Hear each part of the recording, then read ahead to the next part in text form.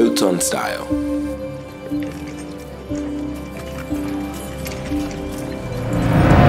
Slave play is a comedy of sorts.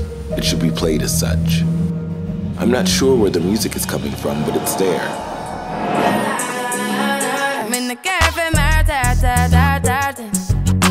You should not work to make the audience comfortable with what they are witnessing at all. So if you're here and expecting comfort, you may not have it. I will not give it to you. The events of the play are happening in real time. There shouldn't be so much scene transitions. The action of the play should just fall into the next moment. A double slash in the text delineates a dynamic shift in present location to a new location on the plantation.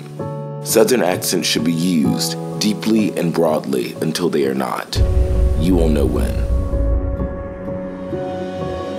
Perhaps the spaces on the McGregor plantation are literalized with deep verisimilitude.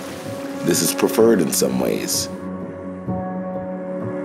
But if they are not, they should be presented with the bareness of a black box. An aesthetic that will telegraph to an audience, if only they had more money. But they are doing what they can.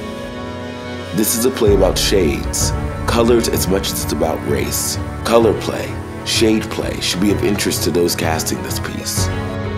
What does it mean if Gary isn't blue-black, in the words of Toni Morrison, but just black-black? Does it change his relationship to the space? Everything in life is a performance.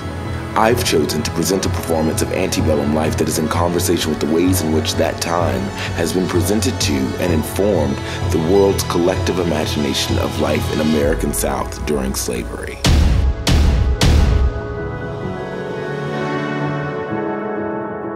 Act 1. Work. Work, work, work, work.